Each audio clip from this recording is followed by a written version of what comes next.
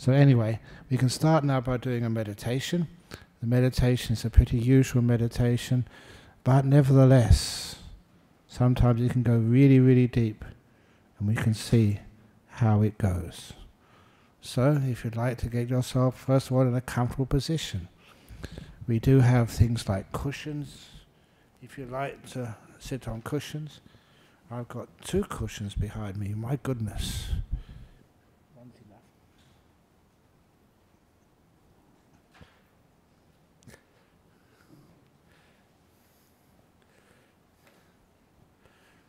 Very good. There's still some more people coming in, so please ask people, can you be on time? I know one of the reasons why people come in late these days is because they don't go flying overseas anymore, where you have to get in on time, otherwise you get not on the aircraft. So please, if you can, come in now.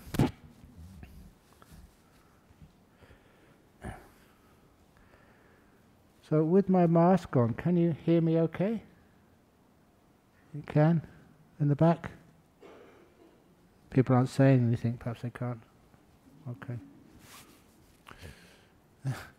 So anyway, if you like to close your eyes,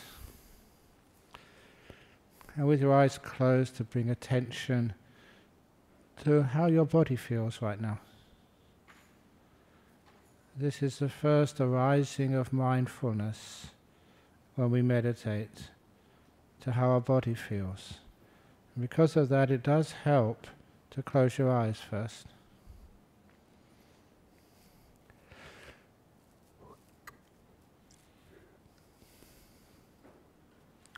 With your eyes closed, you can be much more sensitive to your bodily feelings. And that gives you the opportunity to make sure you are in a good physical position. So I just already noticed that the cushion is not in the proper place. I'm going to just fidget a little bit. It's better to fidget at the beginning. Get it comfortable so you can be still at the end.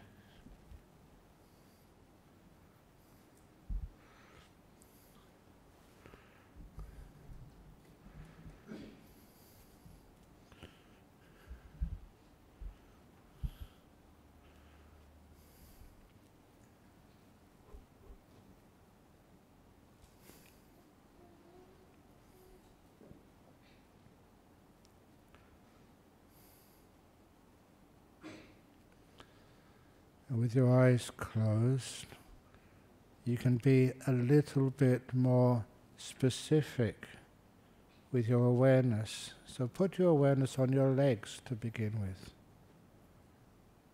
How do your legs feel? Can you make them more comfortable by adjusting something? If you don't pay enough attention to your bodily posture when you begin meditation, what happens is that your body gets stiff, aching, painful, and either you have to move or you carry on enduring, and then meditation doesn't really work for you. It's not that you can't meditate, but you meditated without enough preliminary attention on your body. So please get the body nice and comfy. First of all, your legs. Can you improve them? Your butt. And I do spend special attention on my bottom, because too many times, especially if I sit long periods of time, if I don't get that right to begin with, it gets sore. In the old days, my legs used to go to sleep.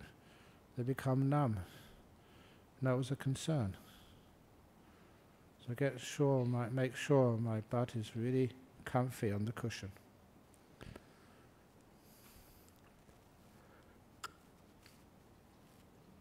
And then my back.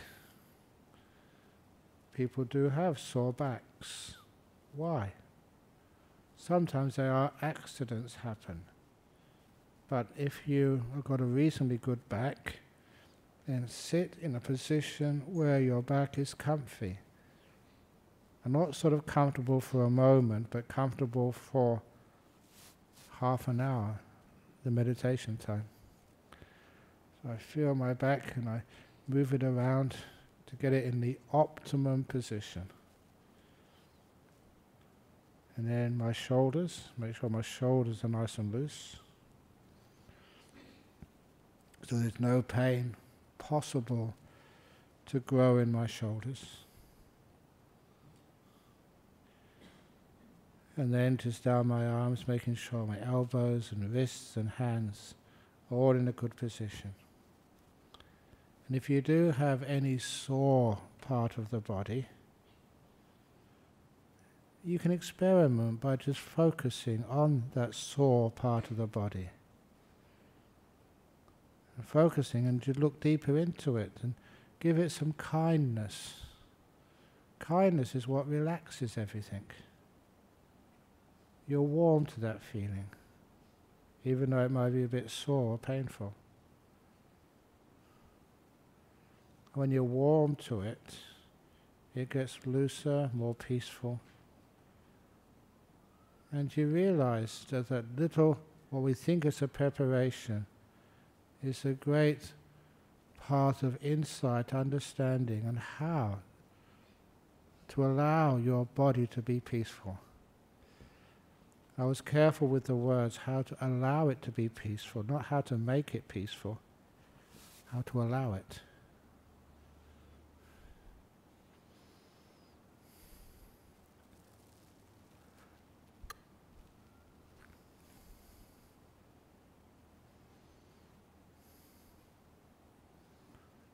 And then go back up to your shoulders and your neck and throat. For anybody who has itchy throat or a sore neck, to make sure that the neck is not in pain, I usually, you may notice me, I just move my head from the left to the right, backwards and forwards, to get the optimum position for my head on top of my neck.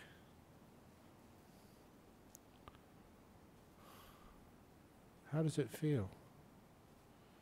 And now my head and neck feel balanced. And lastly, as you've heard me before, I go to my face. How does my face feel? Especially the muscles around the eyes and the mouth. Because that's where some emotions manifest on your face. It's how people can tell whether you're afraid, or whether you are happy, or whether you are angry. But just how your facial muscles are configured. And by learning just how to relax all those muscles, you can actually learn how to lessen many of those negative emotions. When our face is at ease, the emotions also calm down. And we have a greater sense of peace in our body to start with. And at this point, I just turn my awareness to the whole body, just all linked up together, joined together, making sure that it's all at ease. And I do enjoy literally doing this part of the meditation because my body is relaxed and is at ease.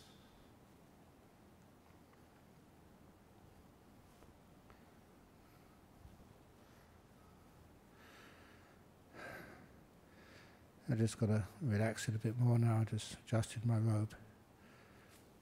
When the body's at ease, I know it's at ease enough because it feels delightful. A sense of joy, happiness comes up.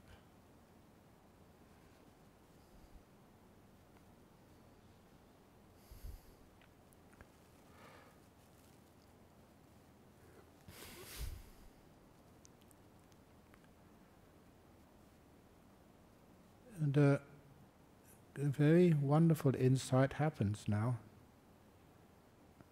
That when the body feels peaceful, joyful, delightful. The peace, the relaxation deepens. It's like the joy, the delight takes the body into a more relaxed situation.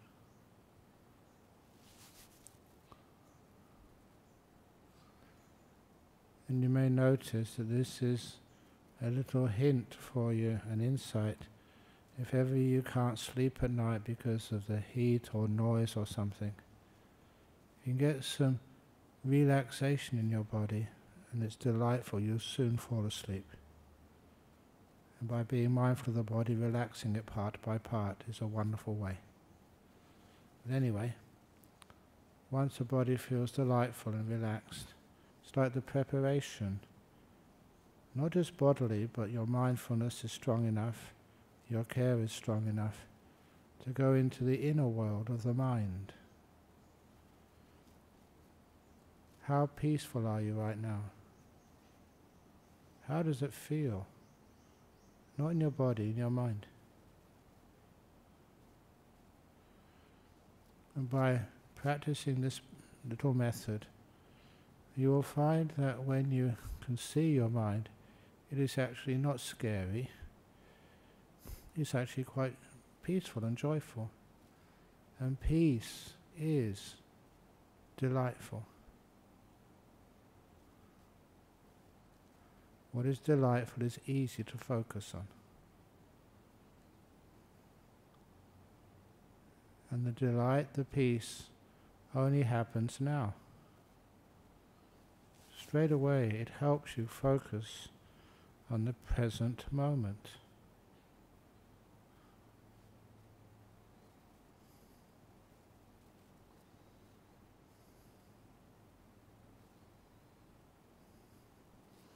If the present moment is silent enough, in other words, the delight will overcome your tendency to think and to plan or work it all out.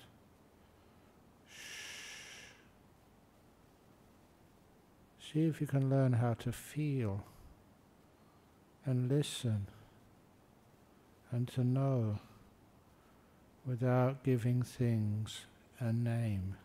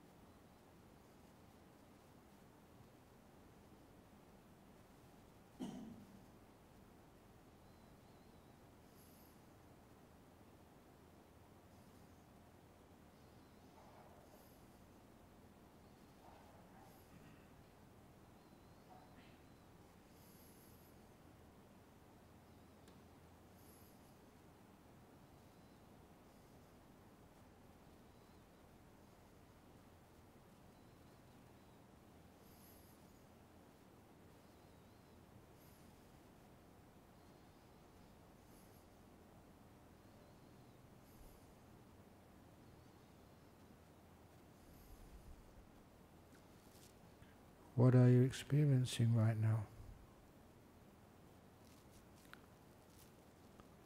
How do you feel?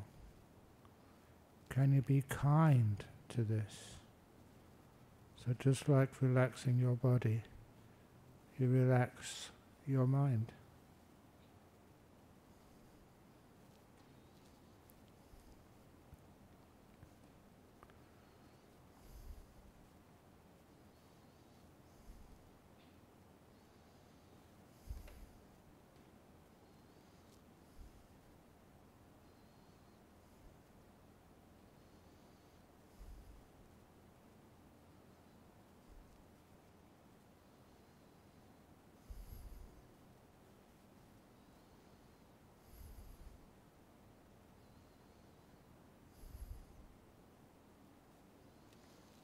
And see if you can bring enough peace to your mind right now in silence to feel, experience for yourself the joy of a mind which doesn't have to think about things, which doesn't have to remember the past or worry about the future, which is just here. Yeah, there are things to worry about, but we can do that later. There may be things to record, but we can record it later. Now it's meditation time. Relaxation, peace.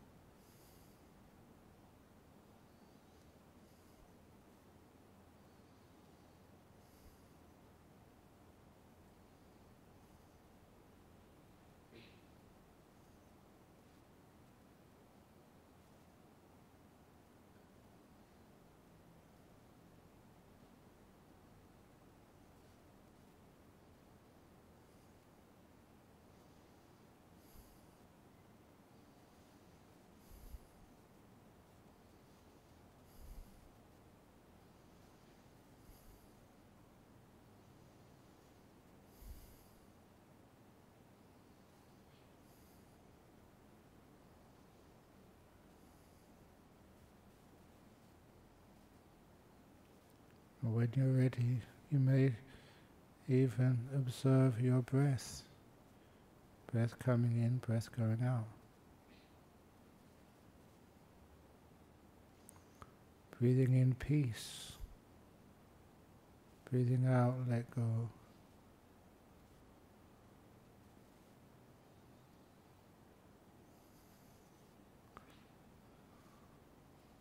I'm going to be quiet for the next 5 minutes.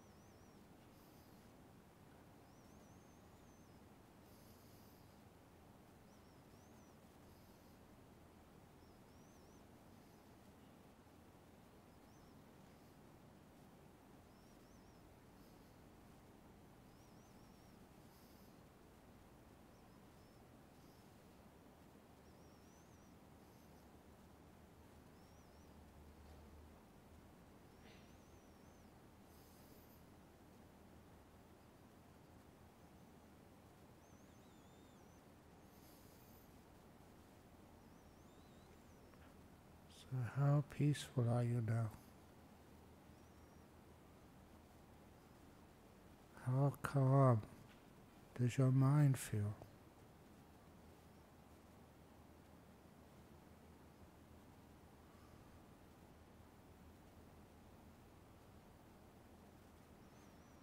Have many of the thoughts just disappeared?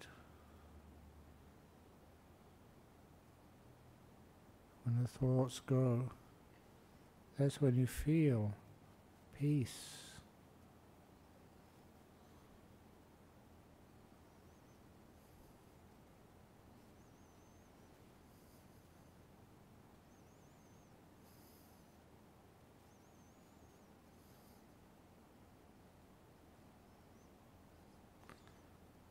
How does your body feel? When my mind is peaceful, the body also feels so deeply relaxed.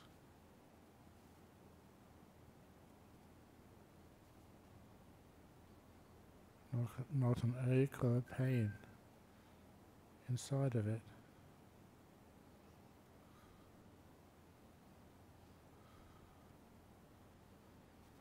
If you know how your body and mind feels after even only 30 minutes meditation, it's very encouraging, and you realize why you would like to meditate more and more for the health of your body and for the peace in your mind.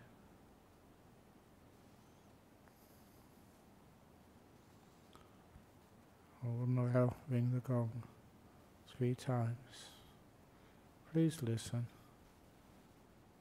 And at the end of the 3rd ringing of the gong, you may open your eyes to complete the meditation.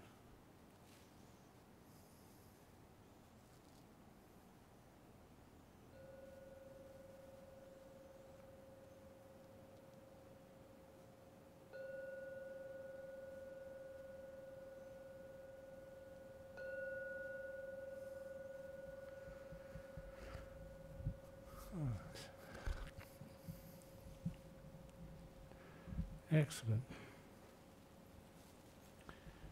So if you would now like to adjust your body, just give it a stretch here, or drink some water if you need to drink some water. And then in a couple of minutes I'll begin this evening's talk.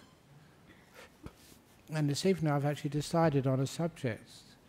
This evening I'm going to talk about fear, because someone was asking me about this, one of the Sangha members in Perth, Sangha members in our group.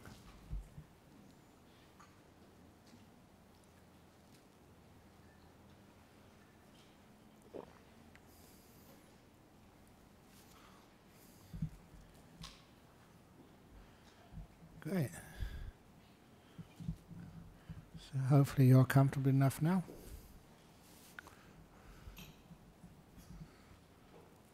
Very good.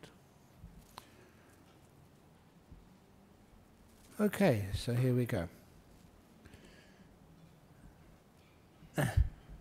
So there are many causes which create what we call fear, anxiety in our mind, and it manifests in our body and causes us a lot of difficulty and problems in our life. We used to see that even when believe it or not, I was a school teacher for 1 year. And being a school teacher, you can see that some of the children who I used to try and encourage, they thought they were hopeless at doing things. It wasn't they were hopeless, they were just afraid of being judged and criticized. And so because of that, whenever there was any type of test, either like a written test or an oral test, or just being asked a question, they would clam up and they would not answer because of fear. Because that anxiety was so strong, they thought they couldn't do certain things, certain subjects. And I've seen that for many times in my life, even monks who I've grown up with when they were very young, and see them. They said they never did well at school, they never went to university, and I thought, why? Because they were obviously very intelligent young men and young women. Why? And a lot of the times it was simply because somebody embarrassed them. And when they were embarrassed in front of the class, they never wanted to do that anymore, so they just disengaged for what should really be the joy of learning. When I saw that so many times, and so many incredible young men, especially because I was a monk, who could have done so well in life if they just had a little bit more encouragement. So they weren't afraid anymore, not afraid of failure. And of course, one of those young people who I saw was one of the students I had in my class when I was a school teacher. And of course, can you hear okay? Okay. Of course, the teachers before, the year before, they told me that this boy had come bottom of the class in maths. And I was the fellow who had to teach him maths that year. And so, having heard he'd come bottom the year before, I wanted to see if I could teach him, encourage him, to see whether that was just the fact he couldn't do maths or whether there was something else at fault there. So every day when I taught him something in maths, that I would always go by his desk and ask him, did you understand that? Have you really seen what we're trying to show you here? I gave him more attention than any other kid in that class for the whole school year. And I just wanted to see whether it was he just lost his confidence or whether just he couldn't do maths. And the reason I tell the story, I only tell the stories which work, was that he came top that year. I got him from the bottom of the class to the top of the class just by encouraging him, giving him confidence. Yes, you can do this. Don't be afraid. And so much in life, whatever you do, if you're afraid, of course you will fail. And you don't need to do that. With a bit of more confidence, it's amazing what you can succeed at. And of course, the Buddhist story behind that, and I haven't told this for so many years. If you haven't heard it before, it's a very wonderful story. And that was the only TV show which was remotely Buddhist when I was growing up, was this TV show called Kung Fu. And that was actually the year I was a school teacher. And even though, my fellow school teachers, we talked about all sorts of stuff, and I said I was a Buddhist and I watched this show, and they said, it's Buddhist? I said, yeah, well, sort of. Why is there so much violence in it? Well, that's all they got to show. And I thought it's the violence is what makes it sort of what people would watch. It makes it sort of entertaining, I suppose. But anyhow, this particular episode which always stayed in my mind was of the little monk being trained by the blind master. And the little monk was called Grasshopper, if you remember that name. And little Grasshopper was taken into this very dark room at the back of the temple. And in that dark room, it looked like there was a swimming pool there. But it wasn't a swimming pool. It just looked exactly like one. And because the master was blind, he asked little Grasshopper, go and take a look and tell me what you see there. And he said, well, there's lots of liquid there. And at the bottom, there's lots of skulls and bones and bodily stuff. Yes, little Grasshopper, because that isn't water in that little tank, swimming pool size. That is acid, concentrated acid. And can you see that plank of wood going from one side of that tank to the other side of the tank? Yes, yes, yes, Master. You will have to walk over that plank from one side of the tank of acid to the other side. And if you fall in, you will just add more bones to the bottom of that swimming pool size tank of acid. And poor old little grasshopper was scared. And even though I was a young school teacher, seeing it on the TV, I was scared too. It's amazing just when you see these things, how you get emotionally drawn into them. And feeling that fear was an important part of this little exercise, why I remembered it, because then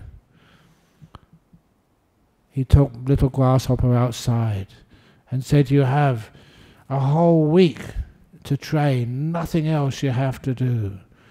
And there was a plank of wood, the same size, but just on top of 2 bricks on either end. Practice, little grasshopper, practice. Because in 1 week's time, the test will be real. You'll have to walk over strong, concentrated acid. And if you fall in, I will not be able to help you. So little grasshopper saw the piece of wood outside, and it was so easy to walk on. He could walk on it blindfold, backwards, whatever. But when the 1 week of training was over, when he was taken into the dark room for the second time, when he was told by his master, get on the end of that piece of wood and cross this big pool of strong, concentrated, deadly acid, he was scared. Me too. I didn't want little grasshopper to fall in and kill himself. And as he started walking, you could see he was not confident, because a plank of wood of the same size stretched over acid is much longer and much thinner than the same size wood just on 2 bricks in the courtyard. That's how perception works. And so little grasshopper was walking over the acid, and you could see his fear was starting to make him become unsteady. He started to wobble. He started to shake. He really looked like he was going to fall in. And then you know what happened? Commercial break. Had ads on, stupid ads about washing machine and toothpaste and stuff. And I was wondering what was happening to my friend, little grasshopper. And after the commercial break, they always go back just a little bit earlier than when they actually cut off. And you saw little grasshopper get more unsteady, swaying backwards. It looked like he was losing his balance. And at the very last minute, he fell in. He fell into the pool of acid. You know how kind senior monks are? The senior monk there, the blind master, just burst out laughing. So it's really cool. Poor little grasshopper was burning to death. But he wasn't. The little grasshopper was splashing around. The master was laughing, said it's only water. It's only water. They just put those skulls and bones in the bottom of the pool just for special effects, in order to make it look scary. And then the phrase which he used next was the one which was most important, one I always remember. The master said to grasshopper, "Why did you fall in, little grasshopper? What pushed you in?" "Fear pushed you in, little grasshopper. Fear pushed you into that water." And that really made a big impression on me. Just how so often in life, it's the fear makes you fall. It's the fear which makes you sick. It's the fear which makes you fail. A lot of times, what you fear the most is actually what you make happen. He was afraid of falling in, so he fell in.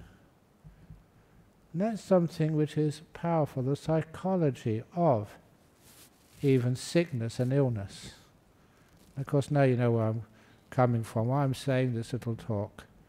That sometimes we have the problem with COVID. It is a problem, and you've got to be careful about it. But a lot of time, it's the fear, which a lot of times it's not mentioned enough. If you think you're going to get COVID, your chances of getting the COVID increase. If you think you're going to fail, your chances of failure increase.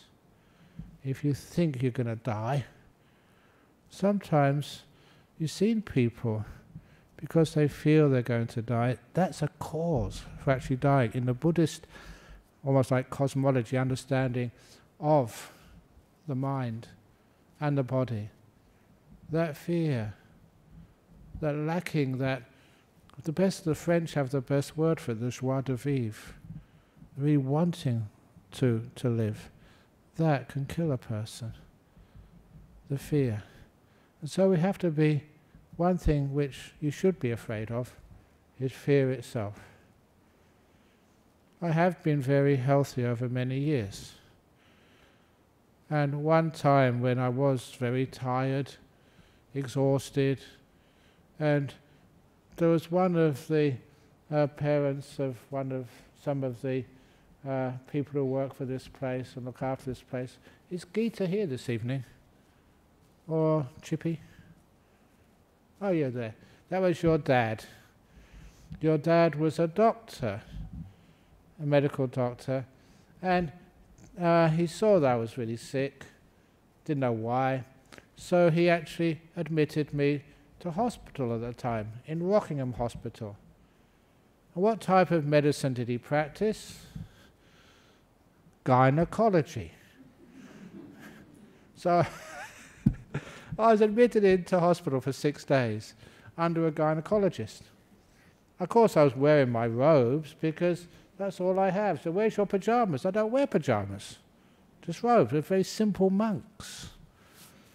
And so they said, well, you've got to have pyjamas in hospital. I said, this is all I've got. You can either have these or nothing. What do you want?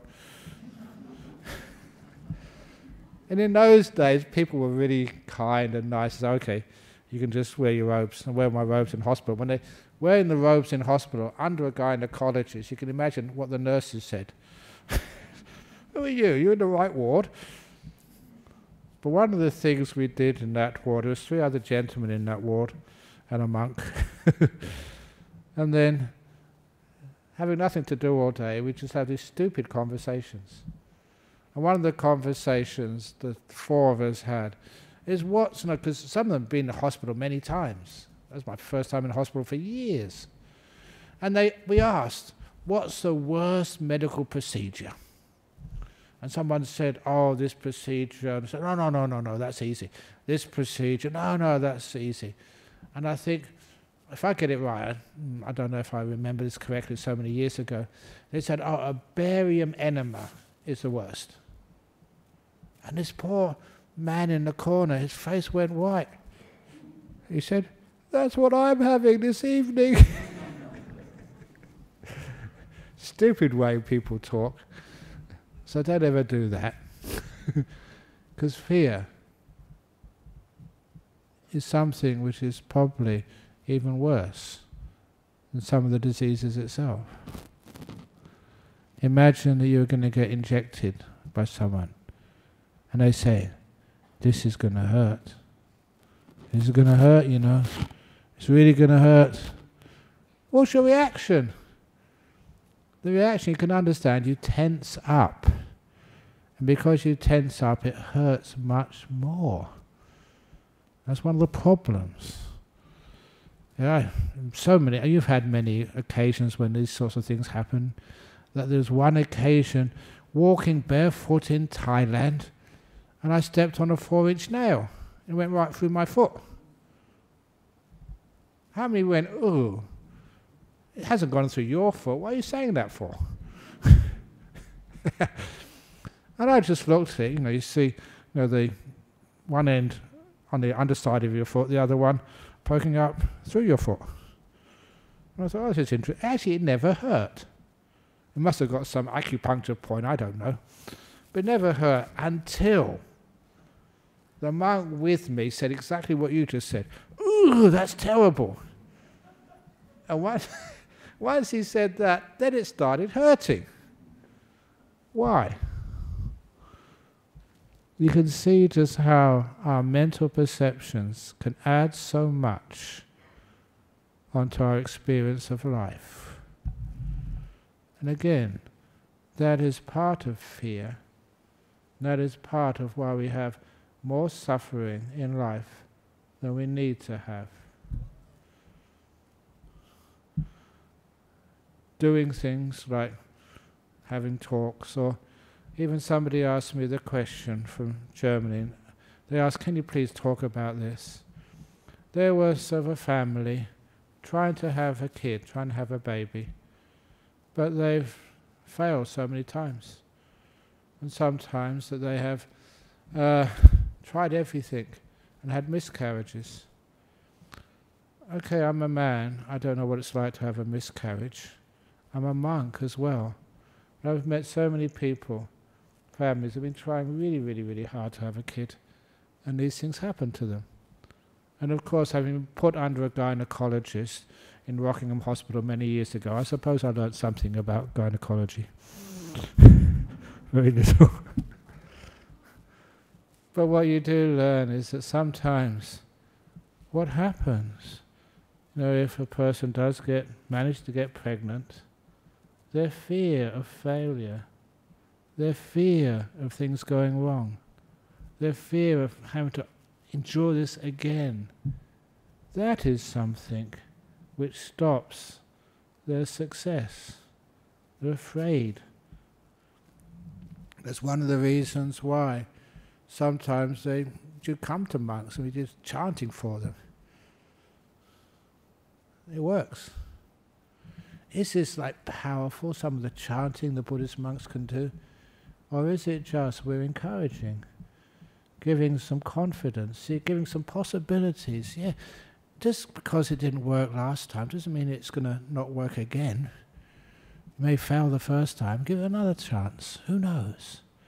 And that encouragement is one way of overcoming fear. And sometimes the reason why these things give you so much suffering and disappointment, big expectations, but in the end, just you think it's failure again. That makes it more likely that you'll fear failure the next time, or won't even go there. So instead of having the fear of failure, let go of the fear and see what happens. That's why sometimes when you do chanting for people, just a blessing, so a monk or somebody they are confident of, when they actually come on and he gives them a sort of a good bit of a boost, takes away their fear, give it everything they've got, and sometimes it works. And sometimes they say, oh, what type of chanting did you do? That was amazing. No, we had a kid because of your chanting. I said, no, all my chanting did was to take away your fear, give you confidence, especially it might happen this time, so give it a try. To take away the fear. That was why it worked, more than anything else. Nothing which was supernatural, but everything which was giving you confidence. So the next time you can relax much more. And that's the same in all parts of life.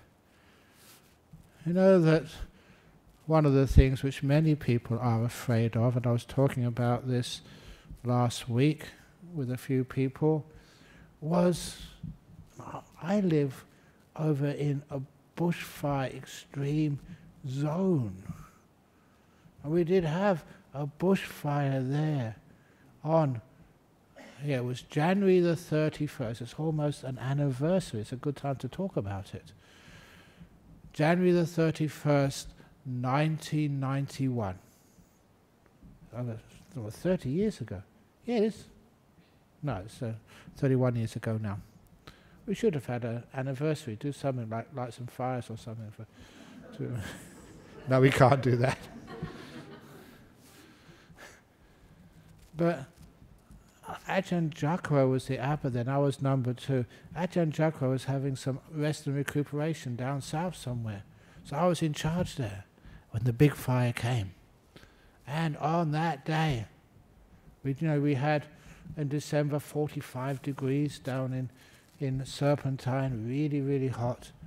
On this day, January the 31st, 46 point something up in Serpentine. Before the fire came. Afterwards, it got quite hotter. So, and that still is the second hottest day in Perth. It was actually the hottest day ever in Perth recorded at the time, but then later on, a week or two later, it was hotter. But imagine that. 46 degrees. And then, in the afternoon, maybe 2 o'clock, one of the Anagarikas came to my hut and said, look at that.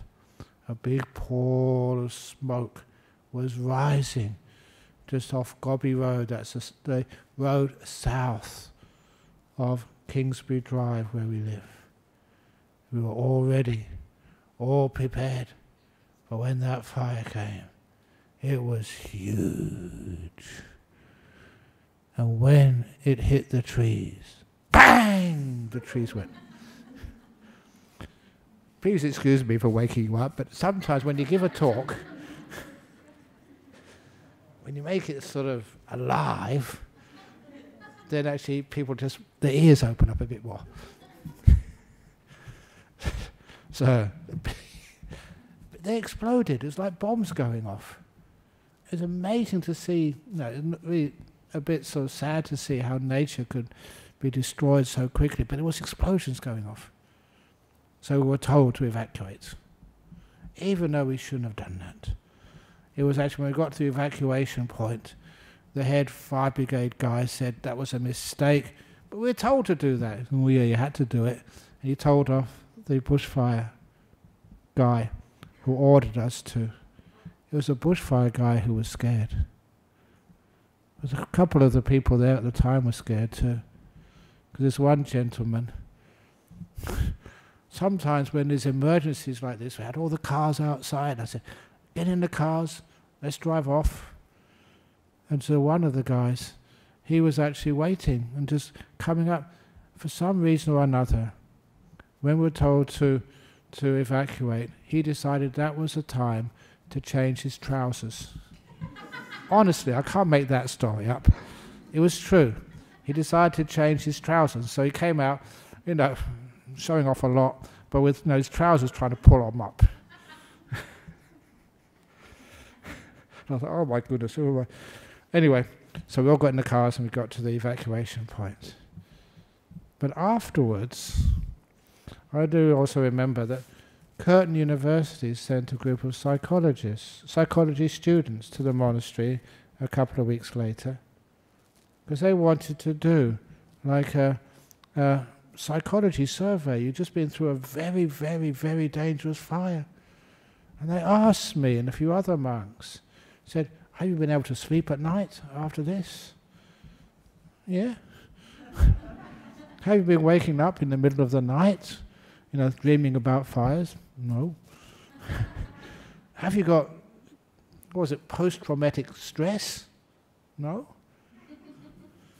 And so they took all their reports and we said, no, this is true, this is what happened. And afterwards I remember just going there and just asking them, said, how did the report go, the research go? He said it was hopeless. We can't use, you can't use what you said because it's too anomalous. It's not what's supposed to happen.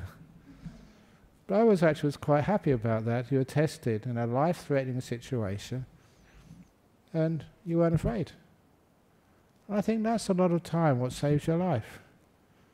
If you are afraid, you panic, you take down your trousers. Why? I don't know.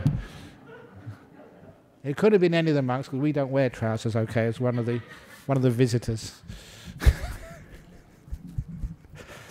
Why people panic that much? Because of fear makes them do stupid things. Just like little grasshopper. He fell in only because he was afraid of falling in. So little by little, one thing we should always be aware of is fear. What is actually fear anyway? A lot of time is fear is we're actually afraid of losing something which is too precious to us. And even in relationships, many people come here, they bring their partners, or sometimes they meet their partners here. It's sometimes in some afternoons or evening it's Dhammaloka dating club. I'm being honest. But sometimes, why is it that sometimes people, that when they come together, why don't those relationships actually last? And sometimes, I've seen this, they're so afraid of losing their partner. The fear dominates their relationships, and they do not act sensibly.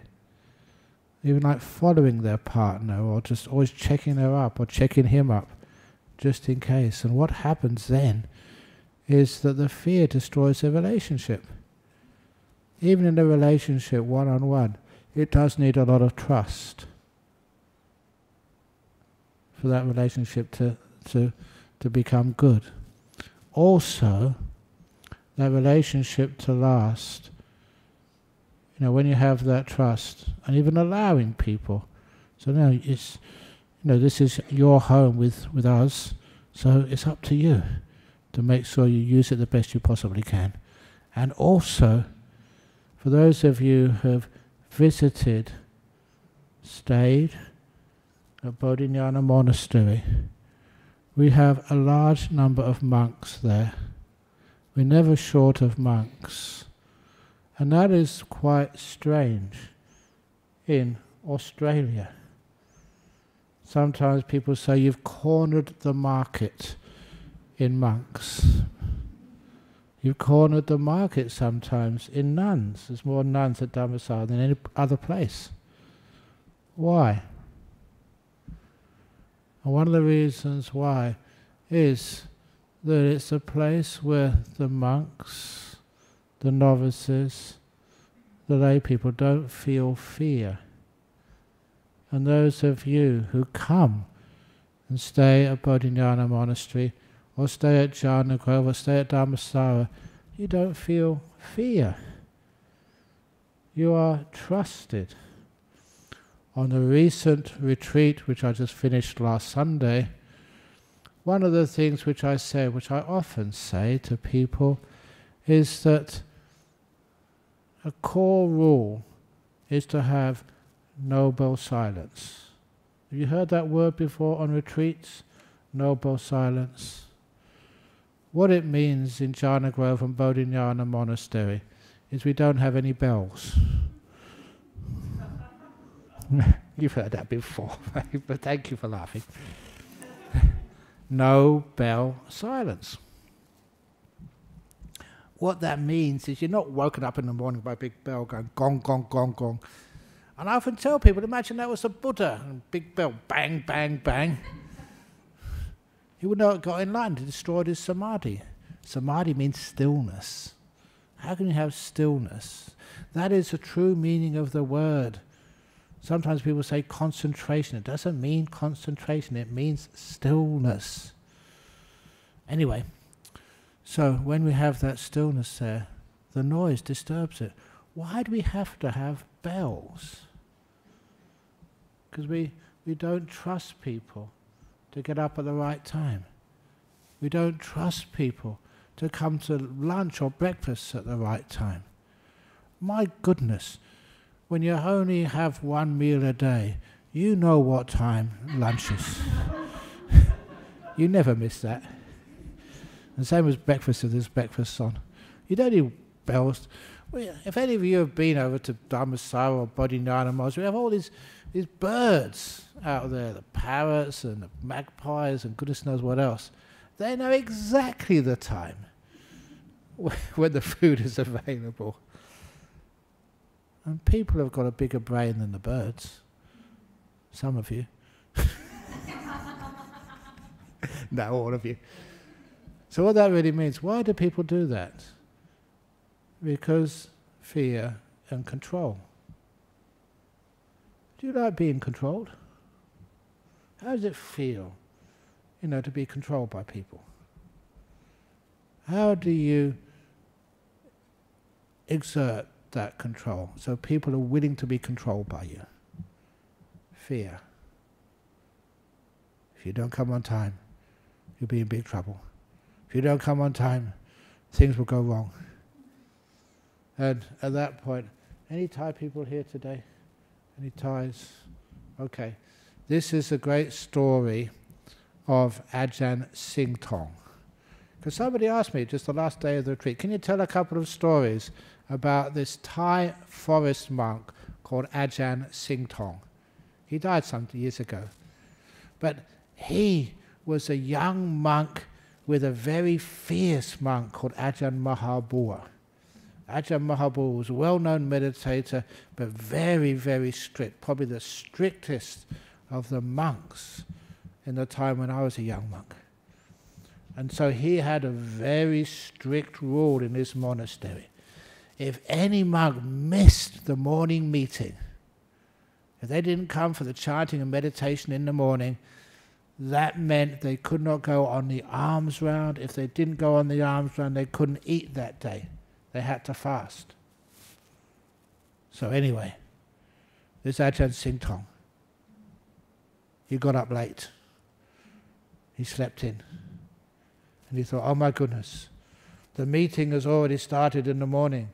That means I will not be able to join the meeting. I will not be able to go on alms round. That means I will have to fast today. What should I do? The important thing with religions like Buddhism, we call it a religion, is it's always innovative. Use your insight. There's always another possibility somehow or other. So what he did, he was a local lad. In those days, the forest is all around you. When was this? In 1970 something. The forest was all around you. So he went into the forest, and in the morning he managed to find a forest chicken. And he grabbed it. Some of the things you see over there was really amazing. There was one of these, I never saw this, but the other monks I grew up with, they saw this, so it's real. There was, when monks were sitting, a cobra, a king cobra, came in to the hall. And it was actually not trying to attack anybody, it was just basically didn't know where it was going, and started moving. And this monk grabbed it. That's what he used to do when he was a lay person.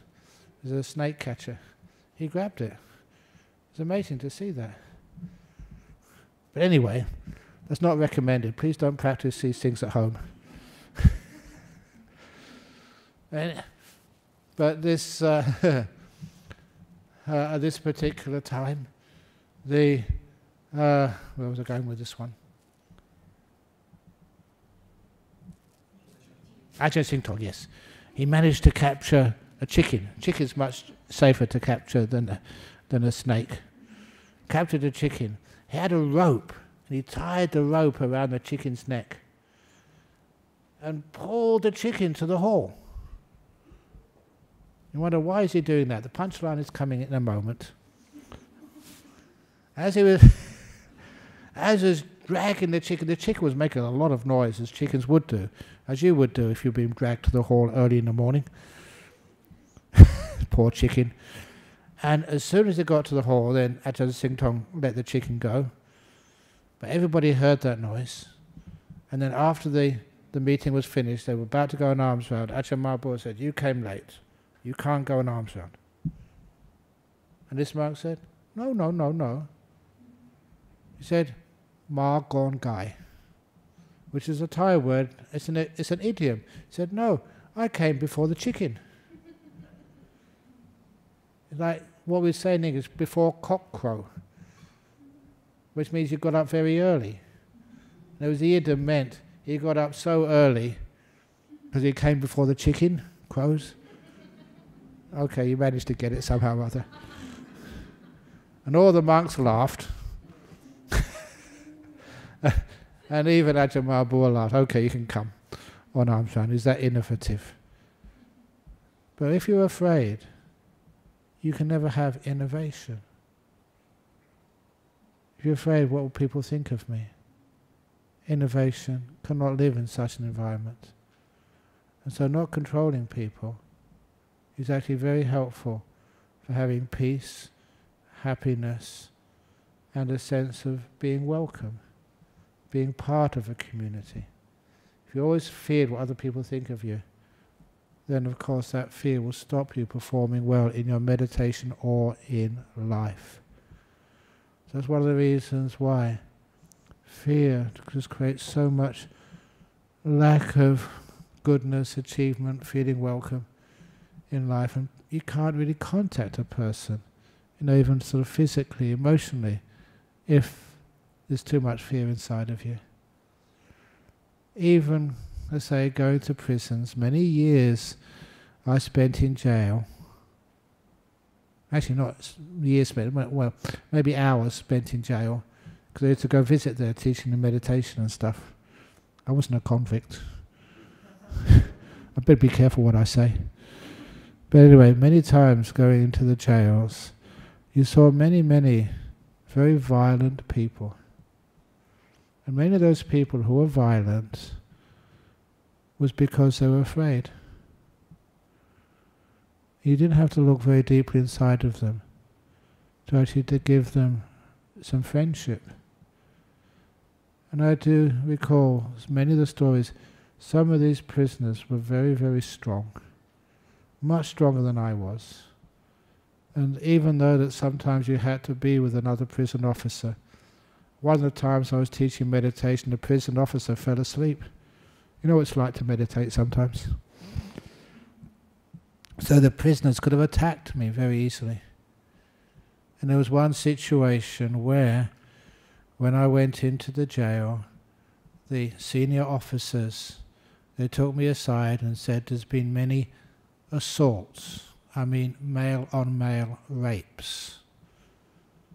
And they said that many of the prisoners got nothing to lose. So they gave me a little biro pen. So please put this in your pocket.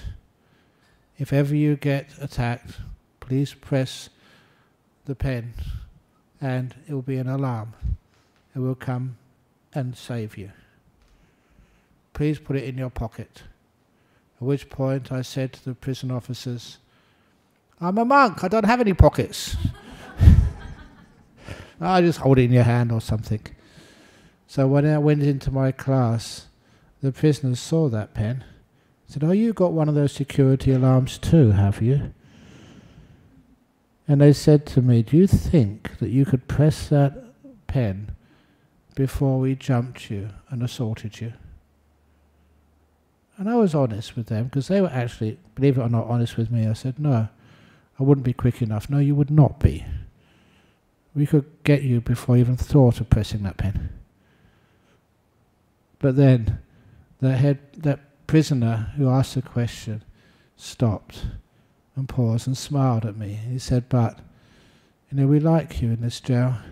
You've given us so much kindness that there's a few of us in front here, and if anyone's in the back tried that on you, we'd grab them first. And I must admit, from that time on, actually even beforehand, I felt so safe in that prison, simply because I'd been kind. The kindness is a great protection from all fear. A lot of times it relaxes us. Kindness can relax the body, it can also relax your mind. And when it's relaxed, you don't feel afraid. And the last snake story before I finish was the story of my own preceptor. My preceptor was a very senior monk in Thailand, and he said that I never realized that part of his training, of all monks and nuns' trainings in Thailand, was meditation. And he told me that he would meditate in a coconut grove. And he said once he had a nice deep meditation in a coconut grove, and that when he came out of the meditation, he saw a snake coiled up in his lap. Now what would you feel if you came out of meditation at 8 o'clock and you find a big snake had been coiled up in your lap? How would you react? And this monk, he was my preceptor, and he became the acting Sangharaja of Thailand with lots of responsibility. And this coconut grove was in the island of Koh Samui, when that was not a famous place where tourists went to. That was his hometown in there. But he said the amazing thing was, he was so peaceful. When he came out and opened his eyes, he saw the snake in his lap, coiled up, very happy, and he had no fear at all. And that was really surprising to him. He thought, how can this happen? No fear. And of course he just watched the snake for about 10 or 15 minutes, and then the snake just uncoiled and just slithered away with, you can imagine, gratitude, simply because he had no fear. If he had fear, maybe the animal would have sensed that and had bitten him. Because he was no fear, he was perfectly safe. If ever you had occasions like that, you know that in your life you haven't had any fear at all, you've seen someone come up to you who was very dangerous, or an animal come up who was very dangerous, and you find your confidence actually saved you from injury. Many times I've seen that happen. And many times wondrous things happen when you don't have that fear. Wondrous things happen, like animals come up to you and they're not afraid at all. One of the Anagarikas was sitting over in the area of Jhana Grove some years ago, sitting very peacefully but with his eyes open, and an emu came up to him. And I've seen emus before, but they're always this very scary animal. No, they're scared. They run all over the place. But this monk, or monk-to-be one day, he was sitting there perfectly, not perfectly still, he had his eyes open, but really calmly. And the emu had never seen a human being like this before. So the emu came right up to him. The Anagarika never moved. And the emu just put its beak on this Anagarika's nose, like almost like a kiss. Just smell it. What is this? Have you ever been kissed on the nose by an emu? A wild one, not sort of tamed or anything. And of course, then the emu just very hopped away, just very gracefully and calmly. It's so wonderful when you don't have fear. The animals don't have fear against you. And you can walk very peacefully and calmly through life. So fear is the problem. To overcome that fear, relax. Do more meditation, make your mind peaceful. And you find the fear gets less and less and less. And you find that you're very safe in life, much safer than you thought.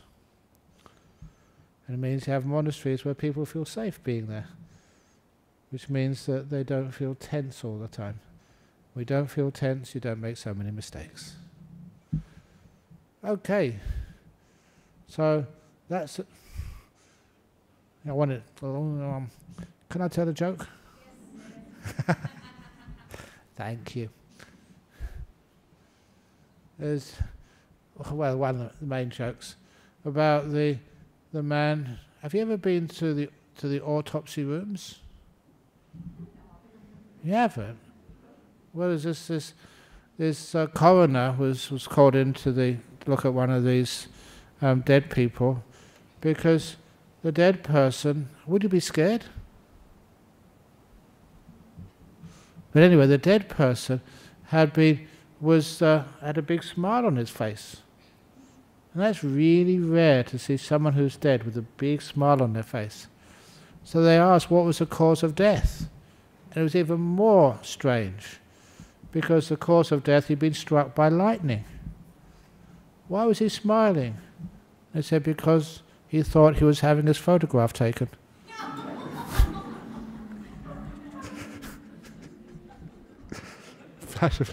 Okay, come on, you can laugh. Okay, I think I'll quit while I'm ahead. So, sadhu, sadhu, sadhu. Okay, another thing not to try at home. Okay, we've got a few questions here, so let's see what we've got.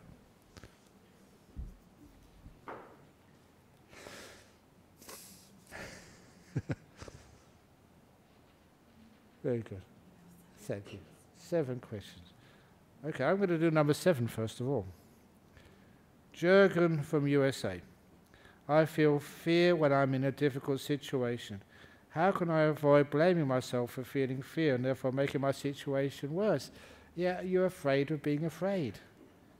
So one of the nice things to do is with fear, it means you've got nothing to lose. It's a nice thing about being a monk. Don't own anything. What you got to lose? So, same if I die. Imagine if you die in an aircraft explosion. It's much better than cancer, isn't it? I say why it's better than cancer. This is one of the reasons why. I told a story years ago about if you die in an aircraft explosion, to get shot down or something, there are 3 benefits. The 3 benefits of dying at 30,000 feet up in the air.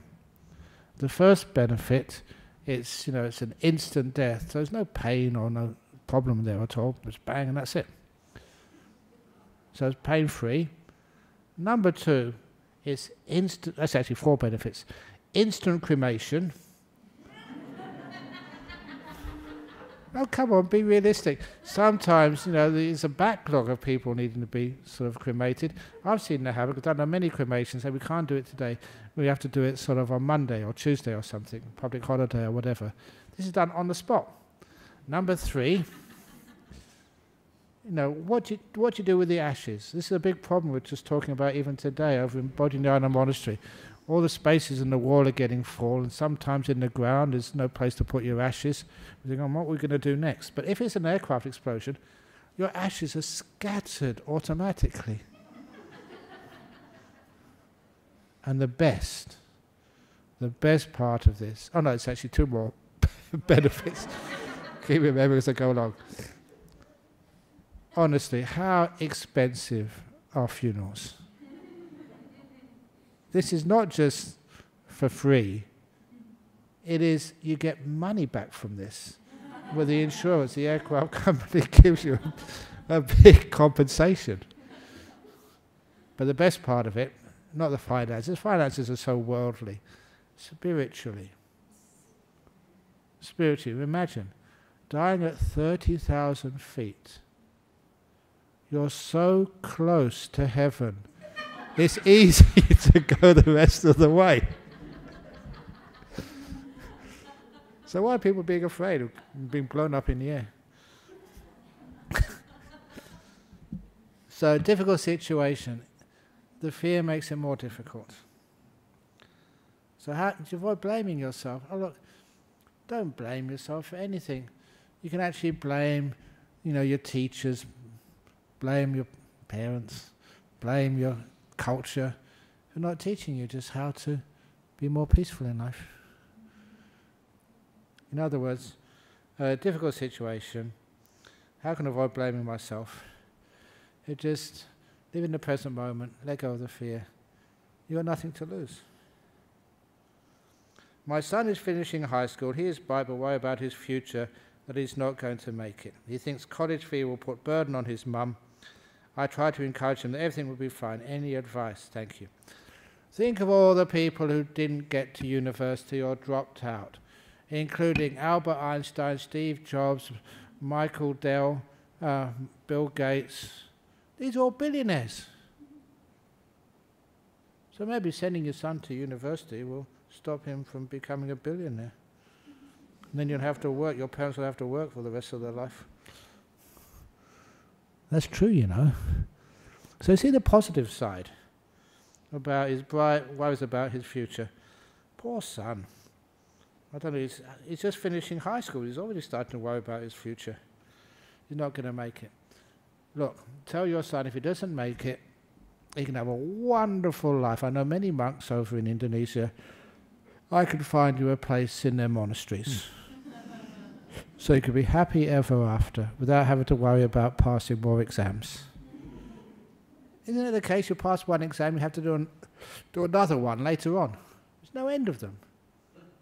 So if you fail your exams early on in your life, you're much more free. Parents hate me saying things like that to this class.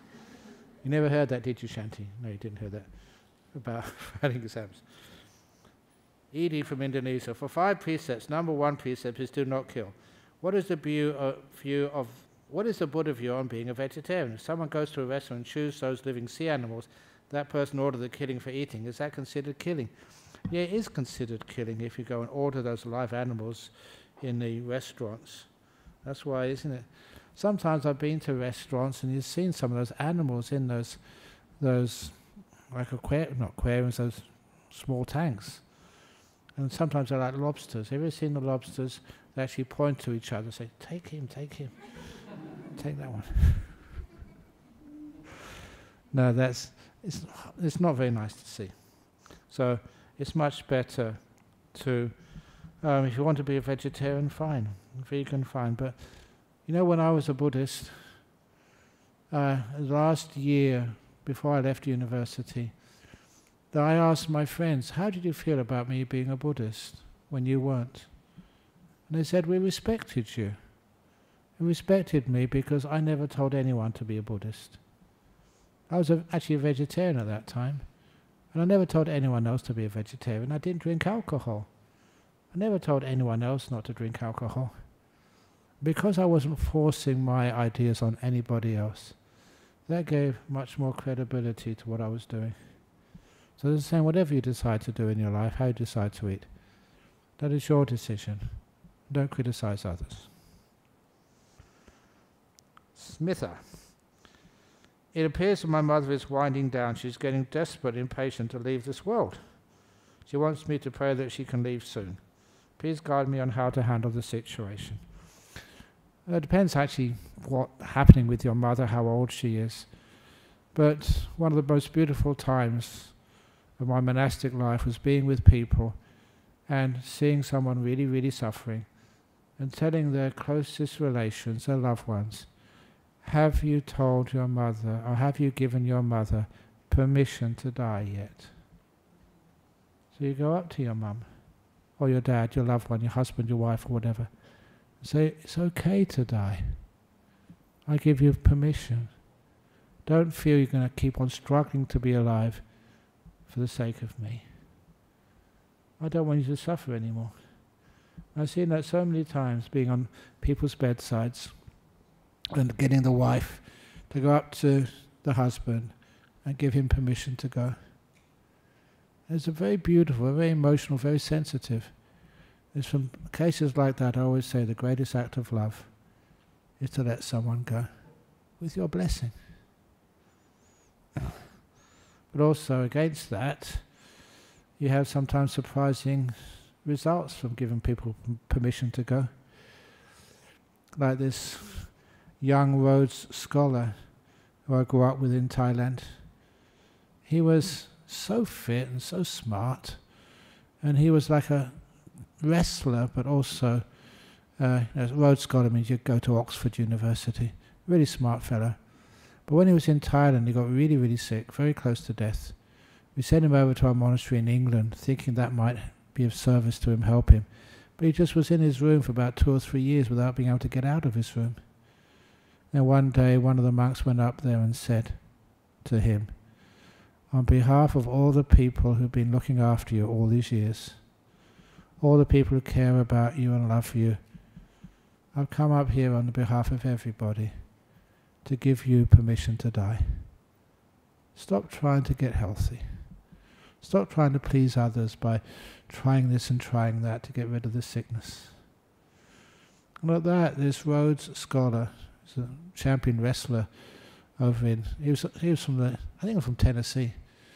He used to speak this wonderful South American drawl as a monk. Southern States of America drawl. And a very nice fellow. And he just wept. Because he'd been trying so hard to get better. That literally was causing him to be sick. From that day on, he started to improve in his health. That was so many years ago, maybe 35 years ago. He's still alive. Once he got permission to die, he kept on living. That's a strange thing. It's actually fear. This was the fear of upsetting and causing suffering and grief to the people he cared about. That fear was what was keeping him from getting better and keeping him from dying, putting him in this terrible prison of sickness. From Sri Lanka, Ajahn Brahm. I'm having anxiety and it triggers my phobias. I'm scared of spotty patterns and spikes. I always notice them around me. Even looking around is unpleasant. Please advise. Again, the best thing to do is to close your eyes and do some meditation when you get very, very peaceful. You'll find those things don't hurt you as much. They don't harm you. They don't scare you as much. The mind gets more resilience after it's been peaceful. And that resilience, the best simile I've ever come up with for resilience, a guitar string. Remember, guitar string is very taut. And it's under pressure from both ends, under stress. Something hits it, bing! It makes a loud noise. You loosen the tension on both ends, bing! There's total loss of tension on both ends. It's very loose. You can hit it, nothing makes it resound. Small things, you say, like spikes or like, what's the other thing? Spotty patterns trigger some sort of reaction. It seems to be an overreaction. It's because you're already so tense. You can loosen that tension. Who knows that might be able to overcome the extreme anxiety. From Germany, how can I establish self-discipline in my thoughts and actions? I seem to go back to my bad habits even though I try to restrain myself. I don't know what bad habits you have, but whatever bad habits they are, they cause you pain and anxiety and just suffering in life. So don't you want a nice, happy life? After a while, you find those bad habits. You're mindful, reflective, and you find the bad habits just create more pain for yourself and for others. It's just not worth it. Of course you have bad habits, but you have reflection. Mindfulness is also what creates a very strong memory, which means you can remember what you did and how these things affect you. So don't try to restrain yourself, but be learning about what the bad habits do and what good habits do. And after a while, especially as if you become a monk, there's so many things you can't do, so many things you're not supposed to do, and after a while you don't want to do them anyway. All those rules which we have to keep as a monk, a lot of them just are easy to keep. Why would you want to do any of those things? That's how I feel. I don't. Lastly, this week we are commemorating the passing of a wonderful teacher, Thich Nhat Hanh. Could you please share any personal anecdotes you may have with him, or how his teaching influenced your teaching and practice of Buddhism? Thanks so much. I know that once, that at, I used to go to all these conferences. I went to one of the conferences, I think it was the World Buddhist Summit. I think it was that one, over in Vietnam, in Hanoi. And, over there. And when I actually went to sit in my seat, because I was representing Australia, that I was in one of the front seats. I've been there before and could give a good talk. Well enough known, so I was in one of the front seats, and I saw the person who was sitting next to me was Venerable Thich Nhat Hanh. So spending about 10 or 15 minutes sitting next to one another. But I tried to get him into a conversation, but he wouldn't sort of speak anything at all. So, to me it looked like he was ignoring me. It didn't matter. He was getting old. And one of the things I remember about that is as you get old, I told the monks the other day, before my 70th birthday, I said, I'm getting old, and they said, no, you're not getting old. What did they say? You're already old. You've got to be honest as a monk. But that sometimes as you get older, even if you're a monk or a teacher, sometimes your ability to teach sometimes start to be not as strong as it used to be.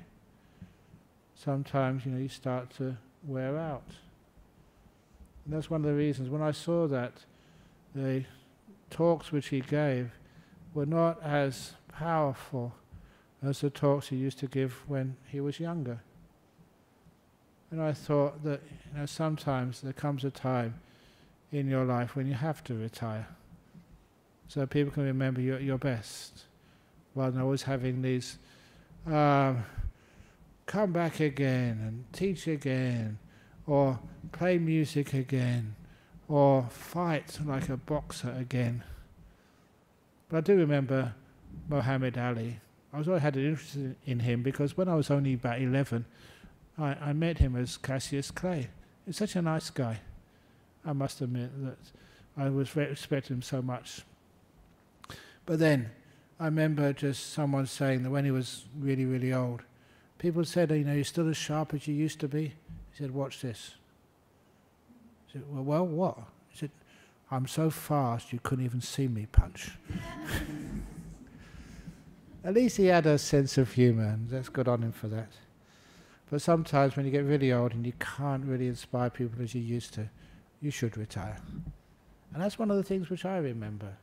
And for goodness sake, all the people here, Buddhist Society West Australia, if I keep repeating myself too many times, and if I keep repeating myself too many times, and if I keep... Please tell me, okay, Ajahn Brahm, thanks very much, but now we get some of the younger monks and younger nuns to take over. So that's also that, remember, just you can be a good monk, inspiring, but the ability to teach and just be able to be on the ball will decline over the years. So please, I've got a nice cave I can retire into. So when the time is right, Venerable Kalama, put me in the cave, lock the door. Bye-bye, Ajahn Brahm. Okay. Okay, so that's enough for tonight. Any other questions before we close off? Okay, here we go then. Oh, we do the chanting at the back. The Arahang Samma Sambuddha.